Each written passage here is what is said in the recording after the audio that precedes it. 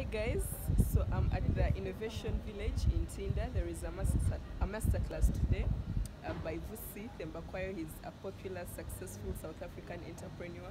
So I'm super excited. I want to vlog a bit and bring you guys around. The class starts at 2 p.m. and it's almost 2, so come along.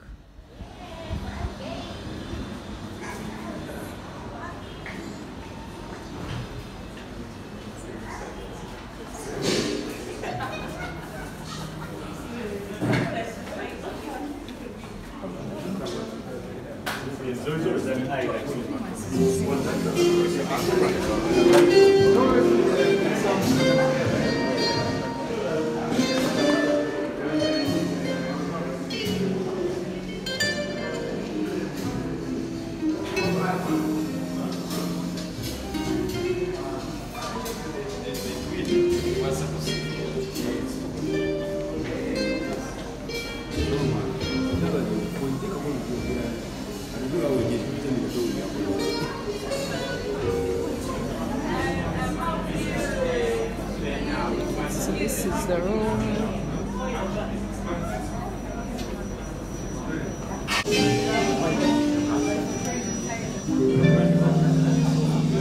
So is this team I think we're going to have a series of questions, and Vusi will run away with each of the questions that come by. But for me, as an entrepreneur, I remember getting started. You have so many questions about how it's going to happen, if it should happen. There's no capital in an emerging market like this, Vusi. I believe my idea, I'm the best of the idea I'm building, and the next Bill Gates. Everybody just doesn't see it. But I am the guy, and there's no capital, the policies. Where do I start, given where I am, given those realities of every entrepreneur down here? Hi, everyone. Hi. First, thank you so much for having me here. I really appreciate it. Thank you, Anthony, for making sure that the board supports CK. And thank you for putting all of this together. Can we give him a round of applause? Well done. I'm very jealous of your success.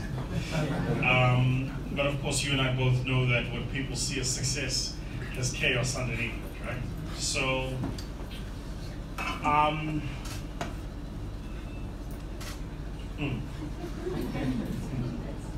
yeah, speechless.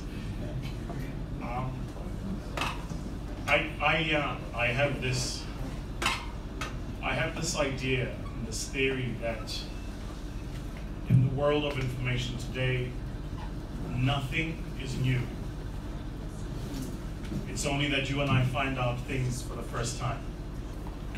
So, I do want to make the point that I don't know everything, and I'm very careful about how these masterclasses are positioned.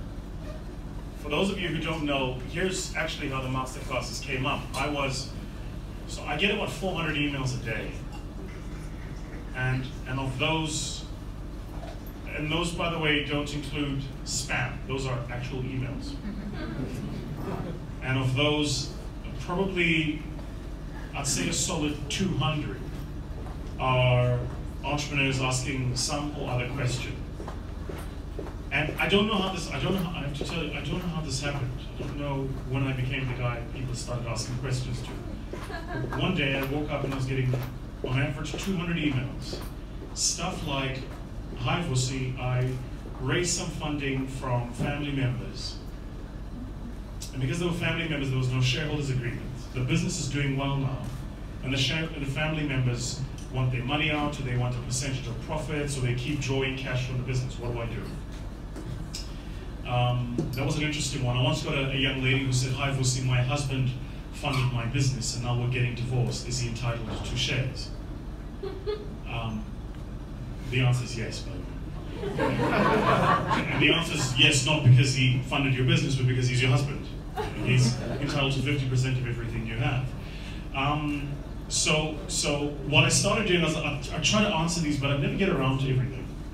So one day, I went online on IG, and I said, anybody that follows me on Saturday, I'm going to host a free masterclass.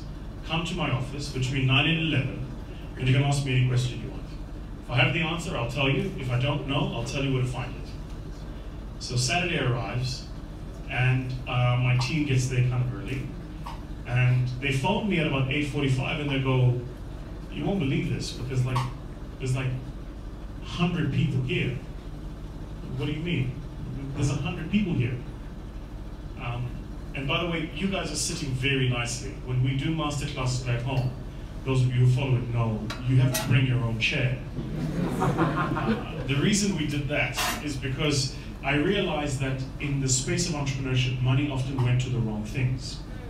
So they, were spending money on the conference about entrepreneurs, but not on the entrepreneurs who go to the conference. So I was like, well, let's unconference it. Let's not spend money on chairs, let's spend money on the work.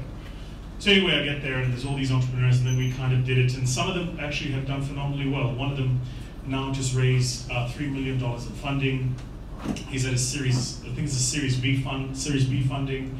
I participated in the Series Seed. I didn't tag along with the Series A, and now he's raising Series B, so I keep getting diluted down, which is not great. But his business is growing. He's signing on new clients. He's got a medical insurance program that uses prepaid data, so prepaid analytics data, and can pre-score you as a credit client using prepaid data. So he does the analytics on the prepaid side, and then he does the insurance on the medical insurance side. Great business, and I genuinely said to him, I think you have the potential to transform the way we do medical insurance in much of the continent. 100 people below you, for every one of you who are inspired by you.